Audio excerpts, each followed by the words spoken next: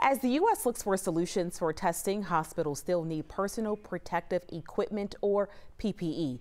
A Forsyth County orthodontist launched a movement to get masks to healthcare workers, and it all starts with a 3D printer. Rebecca Lindstrom has the story you only see on 11 Alive.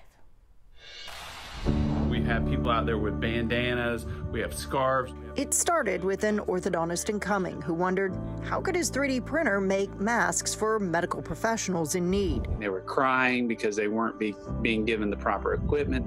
From that question blossomed a community as layered and dimensional as the masks themselves. An engineering high school teacher and a visual arts professor helped Dr. Mark Causey refine the design.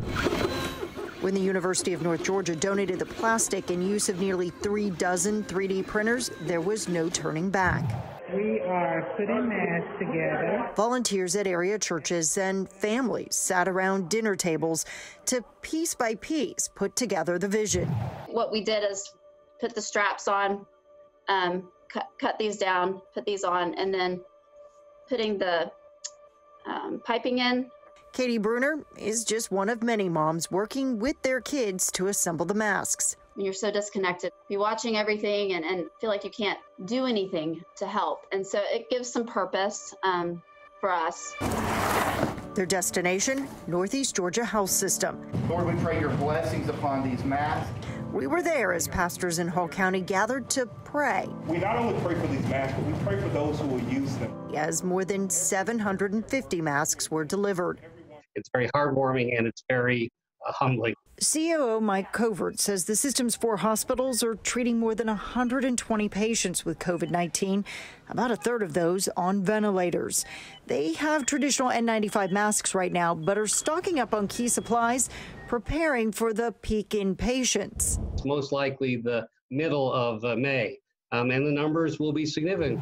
If it wasn't donating material, it was donating time. Robert Turner, the hospital's business development director, was the one tasked with finding a backup mask supply. When he saw Causey's design, he jumped, creating the network that helped make them a reality.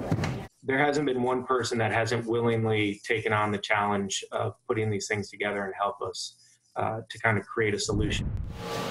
Like the teacher who had the idea to use the laser cutter at the Dawson County College and Career Center to process the material purchased by the hospital for the mask filter. We couldn't stamp it out because it was too thin. It's been tremendous help. There's still concern about supplies, but the hospital says this has helped put some minds at ease.